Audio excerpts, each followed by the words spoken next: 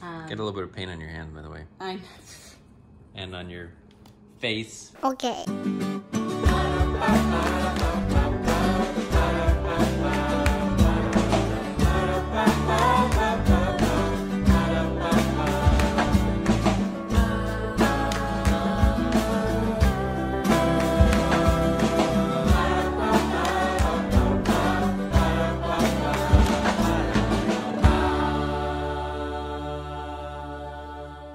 Hello, welcome to another day at the Knorps. Right now, Mike and I, it's after lunch and we're actually over at the shop because we have a shop. It's called Indoorsy. It's at a local antiques mall. I know, you guys, I know I'm touching my mask. I'm sorry. I'm just doing the best I can. He is building me a wall. It's gonna go up about that window height so that I can hang my art on it. Because I do have this wall, which I appreciate, but I don't want to have to like put in new holes all the time. And so we're actually making this a pegboard wall, so I can just make really cute displays anytime, really, really easily, just, you know, putting up hooks. So he built this half frame of the wall at home, and then we brought it in the back of the van, and then he's got the rest of the wood to frame it outside. Then he'll bring it in and put that in, and then we'll have to bring the pegboard back and attach it to that, but pretty excited. So things are going well at home. Daniel's still doing his missionary training center stuff at the house. He does that, you know, 6 to 8 hours a day, and everybody else is just doing their thing.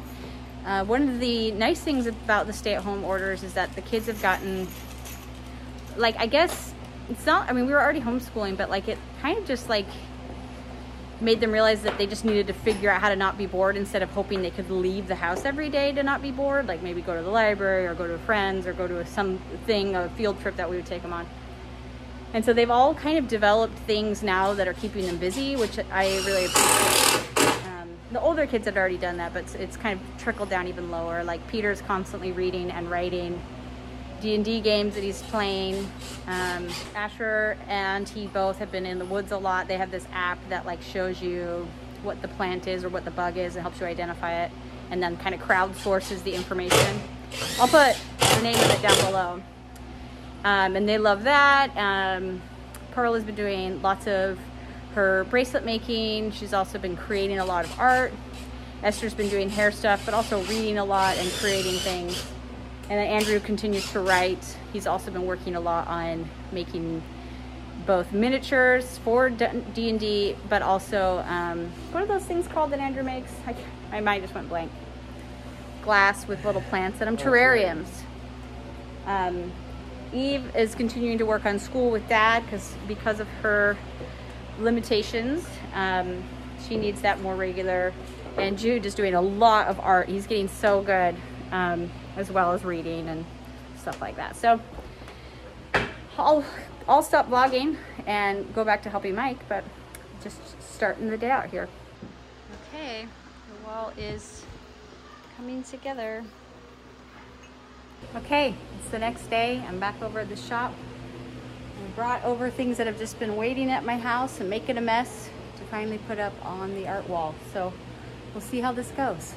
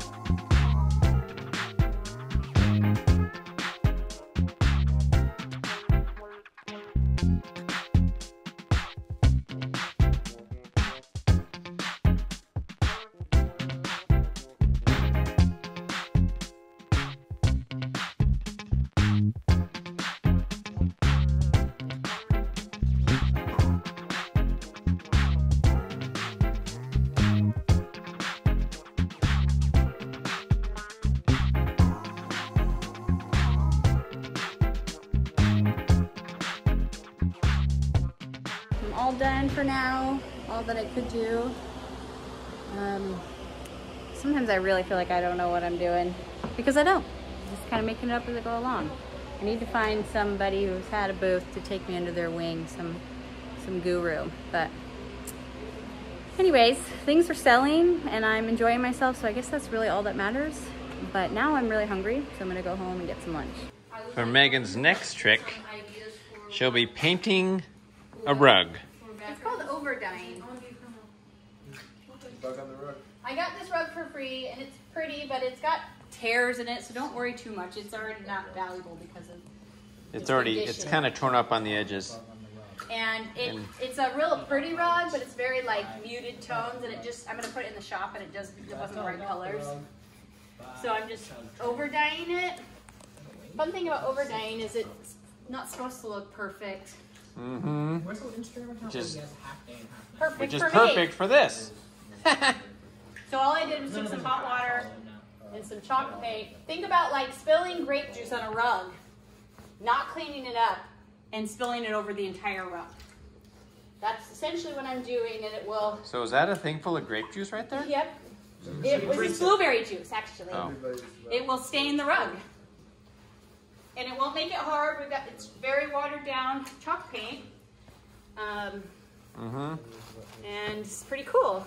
I already like it. I like the way, because it's pretty blue, but it's mixing with the pinks and the yellows and the greens and making them some cool colors. Super so we'll see. cool. It might be one coat, might be more than one. Okay. These boys are all hanging out. What did you do tonight, Pete? Play D&D. D&D, was that sweet? Yeah. This is strange. Okay, yeah, you get, so all of you get back all your hit points and spell slots. Fun. Yeah, you had a good, solid game there. Andrew, you had friends over, right? Yeah, we hung out in the woods with friends. It was really fun. You hung out in the woods? Walks, yeah. It felt very like, woodsy, I don't know. Adventure-y? We're having some of our first social interactions because it's allowed. You get, as long as it's below 50 people now, but we still keep it like below 2. So, it's 50 people. Trying to be cautious, but the kids were wanting some social interaction. Yeah, it's been fun. And I took some time putting together some new shelving so we can actually, Well, you also just really cleaned up in here. we cleaned up in here a little bit. It was, oh, hey, look, there's Jude. Jude just came walking out of nowhere. His PJs. Out of the woods, little guy? But anyways, I kind of cleaned it up so we could clear out a spot for this. And I love... By the way, that was a joke. Jude just came from the front door. In case someone thinks we were serious about him just walking out of the woods with his PJs. So we got it all a little bit more organized, got some more storage now. These shelves are from Costco. They're pretty sweet, only like 70 bucks for one of those. I got 2 of them. Good solid shelves. We got some of Megan's stuff that still has to go over to the shop, as well as some, other things.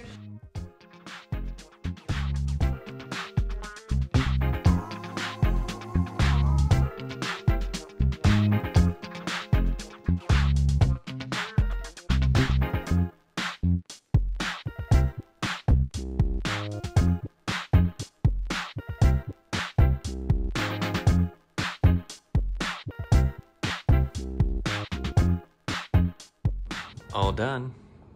Looks pretty. Well, it looks fun. And in the shop, it'll be fun. Get a little bit of paint on your hand, by the way. And on your face. And because it was a really cute rug, but when I put it in there, it just looked so wrong with all the bright stuff. And this will not look so wrong. This will look so right. It feels right? so right. Yep. Now it's time to go pig out. I'm starved. And let this dry. I don't know if this will be dry by tomorrow, but... I think it might, It's pretty humid. Yeah, that's true. And we don't have an extra fan to put out here on it, so... Oops. All right, well, we love you guys. Thanks for coming along the last couple days. And don't forget to like, comment, and subscribe. And I know I need a haircut. I actually made an appointment today, so I don't have to have a quarantine cut and end up on some channel being watched. Which is what happened with Somebody your other one. yesterday was like, you look really familiar to me. And I'm like, Oh, well, you should probably say why, because not everyone's going to know yeah, what you're right. to. There's a guy on YouTube that has a really, really big channel, like 5 million subs, and he like did a reaction video to quarantine haircuts, and Elijah giving me a haircut. You just got like, I think you just got it all over your nose. Oh, right well, down there. oh, yeah, if you haven't seen it, I'll put a link down to it below. His name's like, that's terrible that I don't know. But I don't usually watch the channel. But we were on really there. nice. He was really nice. Yeah, about the quarantine Yeah, cut. So you're going to get a haircut so that it's more normal. Yeah. Which is fine. Okay, so we'll see you later, right? Bye. Bye.